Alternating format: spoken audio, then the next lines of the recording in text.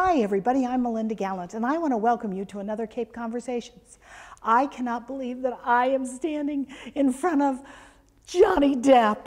Yes, I am so close to him. He was in this at one time. He's not now, but he was, and it's right here in Sandwich. So come along and let's have another Cape Conversation.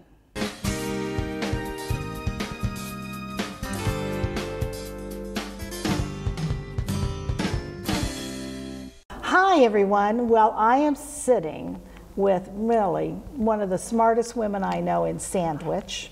I would say on Cape Cod, but I don't know that for sure. But she certainly is one of the nicest, and she is the executive director of a fabulous, fabulous place here in Sandwich called Heritage Museums and Gardens. Welcome, Ellen Spear. Welcome to you. I'm so glad you could be with us this summer and when we go Hollywood. Well, I am just so impressed. I am so totally impressed. We're sitting here amongst all these beautiful costumes. It is absolutely incredible. It feels like the Academy Awards every time I walk through here. It's all of the greatest stars in really wonderful period roles, and you begin to understand how the costume makes them better actors. That's what I love about it. Well, and tell me a little bit about that, because I know every single costume has a story in here, but just give us a snippet of what some of those stories are. Sure. It's interesting. There are 43 costumes in this exhibit from all kinds of movies, from all kinds of time periods. Right. And each one helps the actor become who they need to become. Whether it's one of the actresses talked about, you'll see a beautiful red ball gown that Lara Flynn Boyle wore. And she said she was in tears the day she had to take it off. It just made her feel like a princess and the most beautiful woman in the world. and it really affected her. She began to inhabit that role. There's another one where Keira Knightley talks about, we have several of her costumes from the Duchess, which are just over the top. Yeah. Over the top, in ermine and leather and all kinds of special embroidery. And she said the corset was so tight, and the way they had to put her into it is she couldn't go to the ladies' room the entire shoot. So she was in the costume for the day. And she said she just learned that you don't drink water and you just deal with it.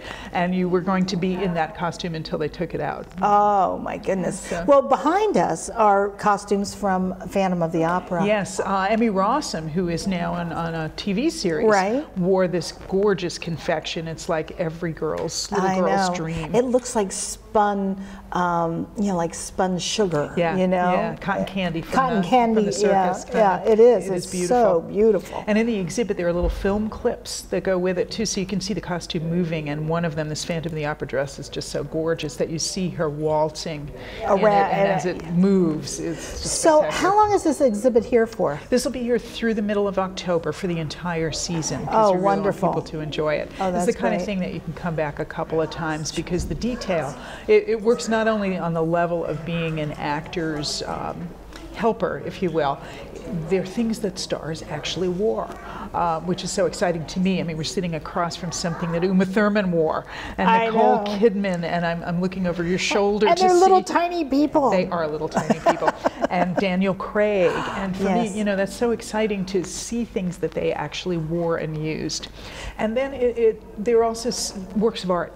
I mean, when you get up close to these things, it's amazing to me that some of these things, they're only in the movie for 5 seconds, some of these, but they're completely done authentic to the period. Some of them have authentic historical fabric put into them from the time period that they're from.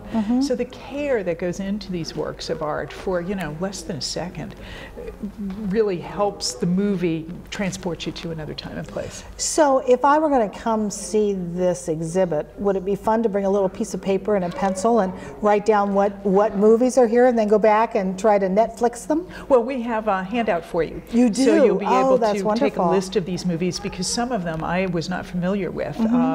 Once we knew we were going to have this, I had never seen The Duchess before. I was up late one night and all of a sudden it came on at like 11:30 at night. On AMC or one of those channels, And I watched it and I was blown away. It had won for Best Costume, and I paid a lot more attention this year in the Academy Awards. Of course you did. To Best Costume. And we have some that Jenny Bevins, who won for Mad Max. Oh yeah. You know, all of those incredible sort of raggy things. Yeah. The most beautiful, elegant costumes that are in this exhibit that she designed for other movies. So her range is quite broad, but I'm paying more attention to that now. I think you would. So what are people, what are people saying? We've got a lot of people in here right now. Yes. So what are people saying about it? Are they enthused about it? Are they just loving it?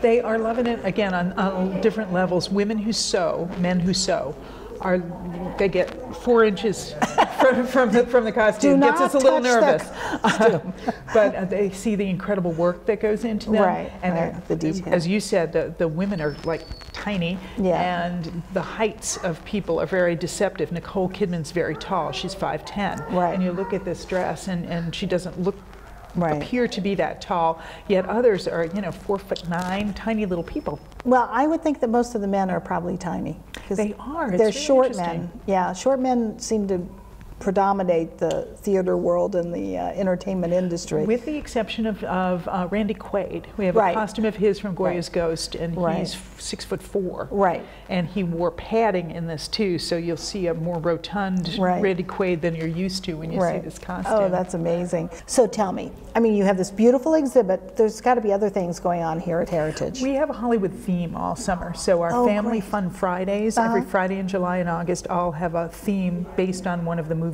that's in the show. Oh, fun. So we have a Sherlock Holmes Family Fun Friday where you get to create a decoder ring and solve a mystery. Oh, There's fun. a Cinderella one. There's a Finding Neverland. There's we're doing a Talk Like a Pirate Day. Oh my because gosh, of you'll have Pirates of the 8 million Caribbean. little boys here. So there are those kinds of things. There's a couple Right. of lectures from folks at the Mass College of Art and Design who are coming. Wonderful. And they're going to talk about the history of costume design and historic period costumes.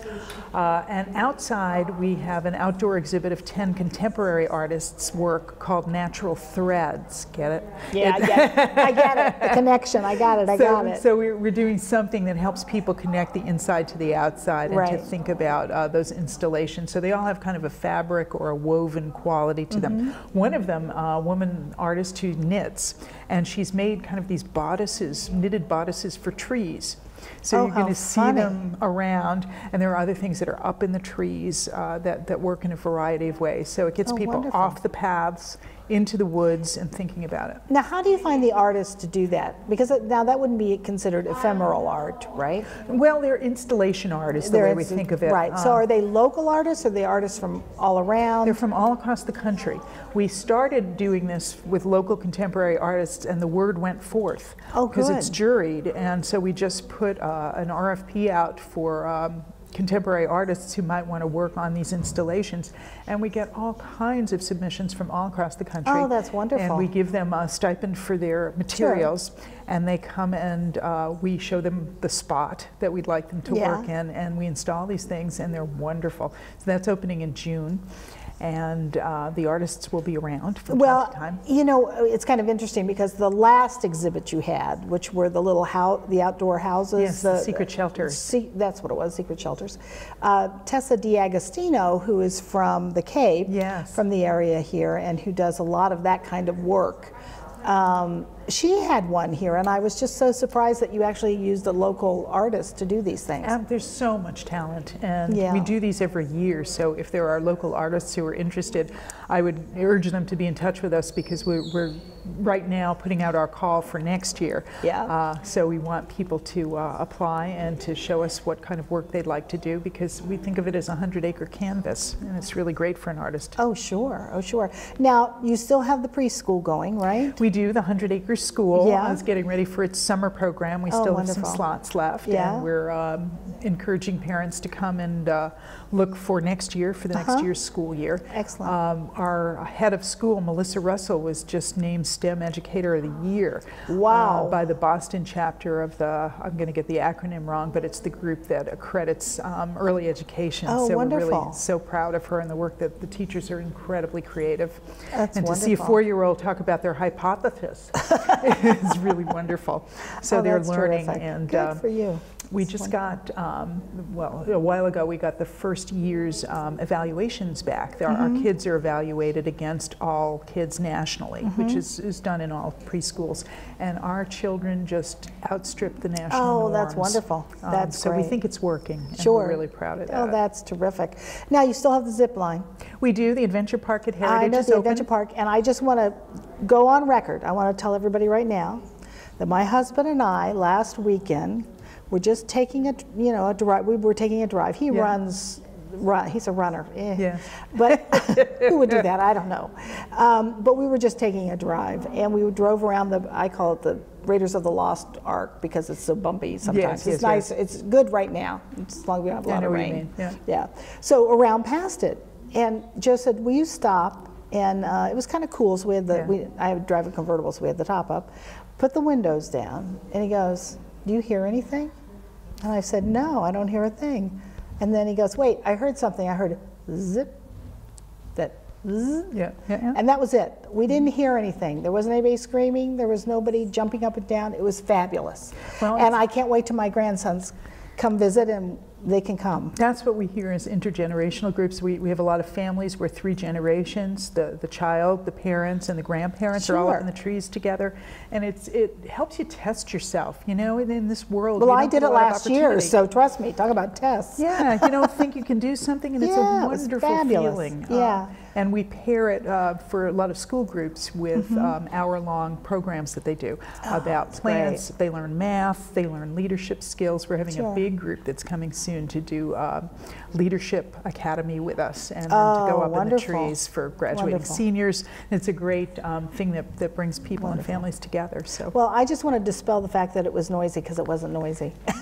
No, you have to concentrate on what you're doing. Yeah, well, that's what I was saying that to my husband. He goes, "You did this, right?" He goes, "I can't believe you did this." And I said, "Yeah." And I said, "You know what? You don't have time to talk. You don't have time. All you're thinking about is getting from point A to point B, and it's very safe. I mean, obviously they have you on a harness and all that, but you don't want to be the one who falls off and is dangling. Right.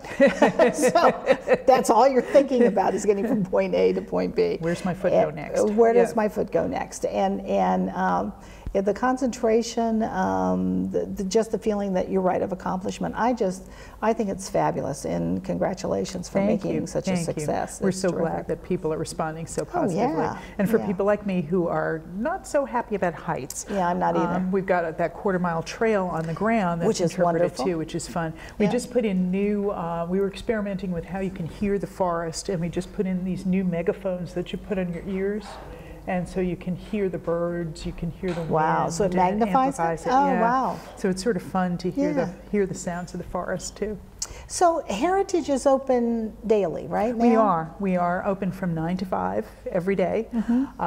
We have some great days coming up for Sandwich residents, but it's free for Sandwich residents, and you can look on our website and check out those days. Come bring a picnic, come for the whole day, and a lot of special events days. Now, they used to do some concerts here. Are you going to do things like that this year, or not this year? Well, we have concerts related to Family Fun Fridays. Oh, Every wonderful. Family Fun Friday, we have a family-friendly performer. Oh, wonderful. And all of those are with music.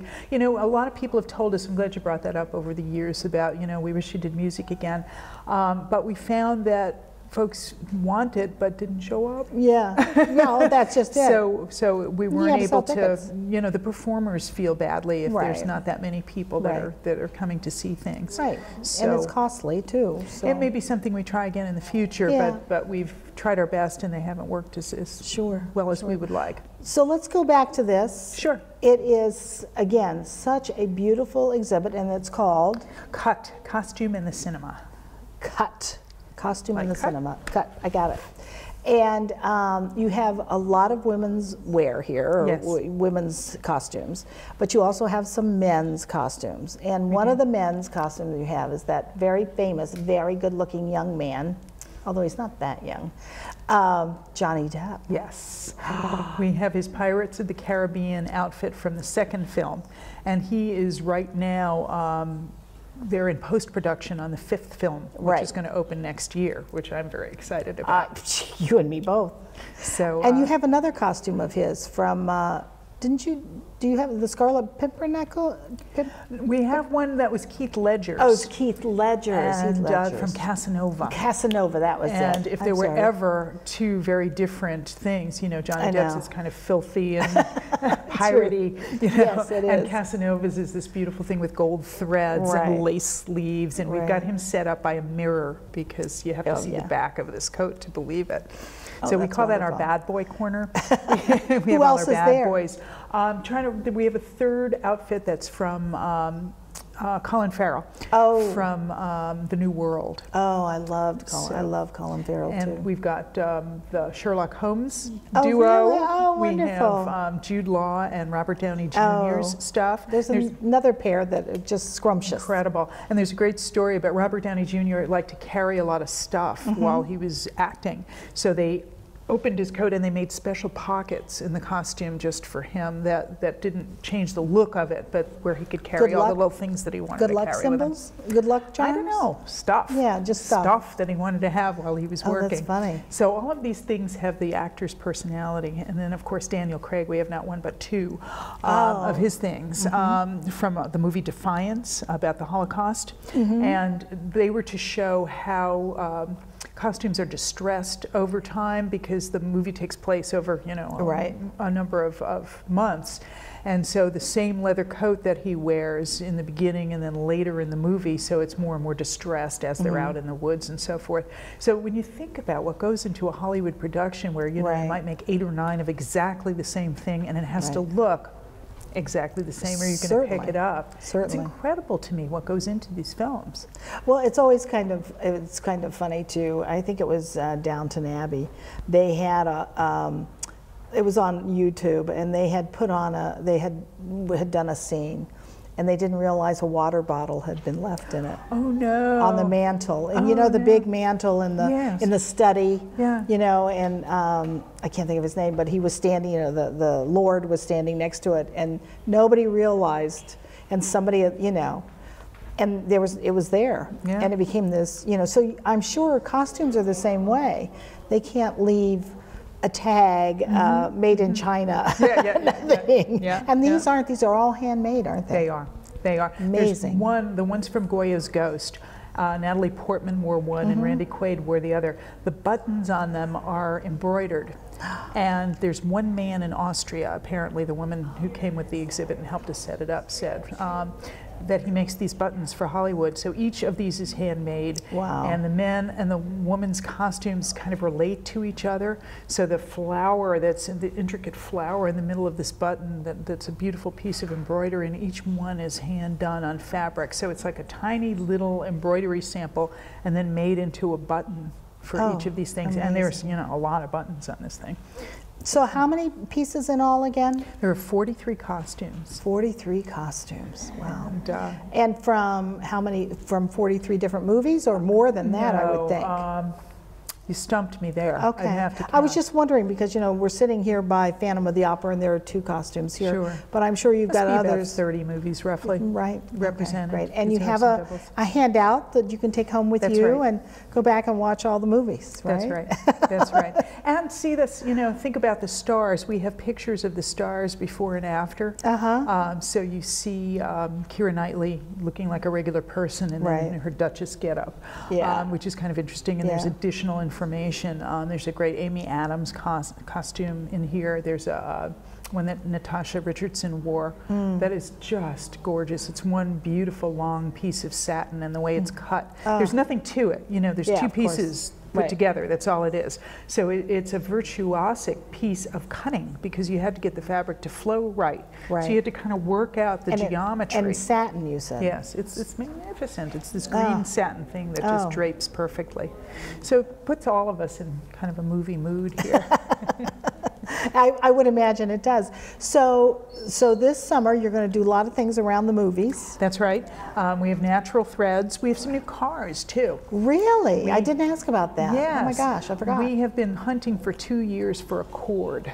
Oh, sure. I had a cord in the collection, and it wasn't a great example. So we were looking for another. We sold that one, and we've been looking for another one, and we found one this year. It's a 1936 cord, and it's maroon and sexy and sleek. Oh, nice. So is it like a centerpiece for the exhibit? It is, and it's a fun car because it was one of the first that has those pop-up headlights. Oh, yeah? That was the first car to do it, but unlike today where, it does it automatically, you had to hand crank on on both sides to get the things to go up and the things to go down. So it's sort of fun to see that kind of engineering. And our beloved Model T has been out for a makeover. It's been at the car spa all winter, and it's got new upholstery and some new features, so it's ready for everybody to go climb in it and take pictures. Great. We also have a 1934 Derby Bentley. That's on loan in our collector's corner area, and that's reminiscent of a lot of these costume dramas, which is why we have it in a 1955 MG TF, which has also been in some movies, so that's kind of fun to see. That sounds wonderful. And on the walls in there, we have the art of a gentleman named Stephen Blythe, who by day is the manager of Harvard's endowment, and by night he makes maps from license plates. Oh my gosh. But because he's a mathematician, he also teaches math at Harvard. The maps tell a story. So one of them, for instance, he took education levels across the country and put them against the size of states. So Massachusetts has the highest level of educational attainment. So the Massachusetts license plate depicts the state of Texas, which is the largest in land area. And so forth through, all through the states. So it's kind of weird. So all of a lot of the southern states that have low educational attainment are the small New England states. So I think we're like Alabama or Mississippi. So it's sort of a really interesting thing. So you really have to think when you look at it. Yeah, and we have his legends of how he did it. But each one of these maps has some kind of odd mathematical twist, or his he's English. So his map of England uses the old historic counties, and each one is pun. Oh my gosh. So they're really a lot of fun. Oh, it sounds like it. So all of those are on the walls, and they're nice and bright and colorful. Oh, that's great. And you having weddings here too, don't you? We are. We have 20 weddings this summer. Excellent. That's wonderful. Yeah. And you're having the Cape Cod Chamber of Commerce annual meeting here next week. We are. We are so honored to welcome them. It'll that be would fun. be a great And you're event. going on the board of directors with me? I am. Yay, Looking forward to working with fun. you. It'll be lots of fun. Yes. You'll have to come on my committee. I'm going to be chairman of membership. So. Oh, how terrific. Don't mind us, we're just talking. We're getting some work done. So anyway, well, this is unbelievable. It's fascinating, it's colorful, it's fun, and then with everything else you have lined up for the summer, it's just going to be an outstanding season for you. We think so. It's going to be fun. And in the gardens, didn't mention. Wait a minute, when's rhododendrons? When are they coming out? Rhododendrons are coming around Memorial Day. Yeah, they're a little late this year, right? No, is that always Memorial Day? It's always around Memorial Day. And hydrangeas. In July, we're going to be part of the Hydrangea Festival across the Cape. That's Cape Cod Chamber. And we are now the North American Hydrangea Test Garden. All the major growers in the country have decided they're going to give us their plants to test before they're ready in home gardens. Oh, so fabulous. You're going to see things here that won't be available at your local plant store for another few years. Yeah. So our interns are going to document how they grow, how they do as they experiment with these new varieties. So you're going to see a much expanded garden. We have a beautiful fountain and path, a new staircase up from the Great Lawn. So what you're telling me is that if you don't have a family membership here, you better come and get one quick. We think it's a good idea. Yeah, we think it's a good idea. I mean, when you compare costs, it absolutely is. It is. It makes sense. If it's you economical. Come a couple of times with a family of four, you'll make money. You'll be ahead. And look how, other people come here and they're so in awe of what's here, and then the local people who live here sometimes don't even come. So if you live in Sandwich and you've never been to Heritage, shame on you, but you can correct that really quick by just coming, right? That's right. Yeah. That's right. Coming in and seeing this lovely, wonderful exhibit. So all I can say is, if you don't have your membership, shame on you. Get it soon. Get it now. Come to this wonderful exhibit. I can't thank you enough for letting us come in and take a sneak peek. And we're gonna just see this on the air, and people are just going to flock here even more than they already are. I hope so. Thank you so much. We really appreciate your coming to see everything. It's so much fun. It's so much fun. Thank you for joining us. And Ellen, thank you. Thank you so much. All righty. Wasn't Ellen Spear fantastic? I want to thank her so much for allowing us to see Cut, all about costumes and all about the movies. It is a fantastic exhibit. And she told us all what was going on this season at Heritage Museums and Gardens. There's zip lines, there's walking in the woods, there's beautiful rhododendron, there are hydrangeas, there's everything you want to know, and special exhibits beyond belief. So if I were you, I would find my way to Heritage Museums and Gardens. I want to thank you for joining me today, and I'll look for you next time on another Cape Conversations.